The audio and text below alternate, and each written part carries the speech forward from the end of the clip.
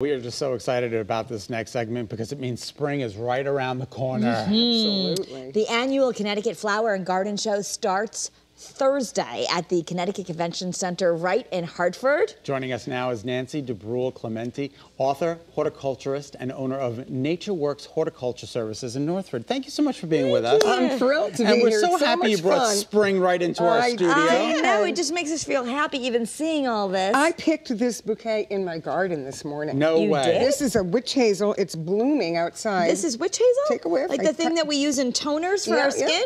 And it was in full bloom. This is also witch hazel, pussy willows. See, I would have thought it was forsythia. No, I know everybody thinks that, but no, you can smell it. When you walk into the flower show, there's so many forest trees and there's so many forest witch hazels. This is what you're going to smell. It's like a spicy, beautiful But this smell. was growing yellow outside? Oh, it's been in bloom for a week. This purple one's been in bloom for 2 weeks. They're winter bloomers. Wow. So before the forsythia, you can get witch hazel. Yes, okay. Absolutely. And so, you know, for people like Scott and I who are just not plant informed, okay? Right. Yeah, I don't have a green So thumb. we're going to learn so many things. Like this is actually a trend that people are probably seeing in their social media feeds a lot. This is an air plant. It is an air plant. Watch this. Look at that. So it does have a root system. It's moss. Moss. They grow up in trees where in the tropics they'll grow like in the crotch of a tree where all the debris falls. Okay. But we buy them in and then we just soak them once a week in like a tray with some moss in it and mist it. Okay. And that's all you have to do. So they need water, but they don't need soil. Right. You can glue them. You can make wreaths out of them. You can put them in your, they don't need a lot of light. They just need an occasional misting. And you can make them look like Medusa, Right, like you did. Exactly. It's a plant, Just but, like and Medusa. it is a plant, but you can, like you can say, well, I'll just put it in this pot, you see. So you're going to be doing wearing free demonstrations and free... Oh, yeah. I'm going to be giving a couple of classes. There's going to be over 80 hours of workshops at the flower show. Wow. 2 of them will be mine. Okay. And the workshops are free with your ticket to go in. Isn't It starts amazing? tomorrow. Look at how beautiful There's gardens. There's more gardens this year. I've been doing this show for a really long time, and I walked the show a couple of days beforehand and watched this happen. There's more gardens than there's ever been. It's going to be so beautiful. There's tons and tons of vendors.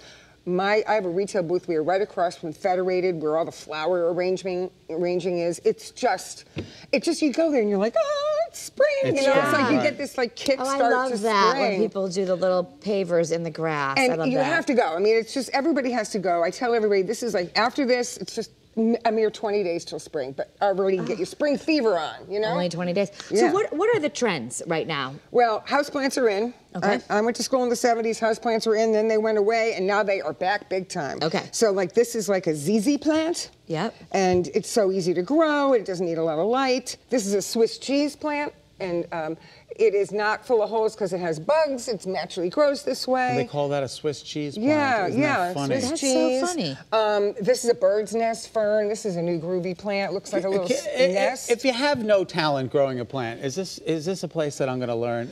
Oh, absolutely, Okay. absolutely. There's so many people with plants that will talk to you until you stop you're green in the questions. green in the roots. We man our booth with people in the aisles answering questions. There's people in the Federated from all these different organizations that will answer questions. Okay. It is a place to go. I mean, This these is so are pretty. And I think people shy away because we just don't know, and then you don't want to invest in something that you think you're gonna not take care of very well. If you haven't killed a plant, you're just not a gardener, Yeah.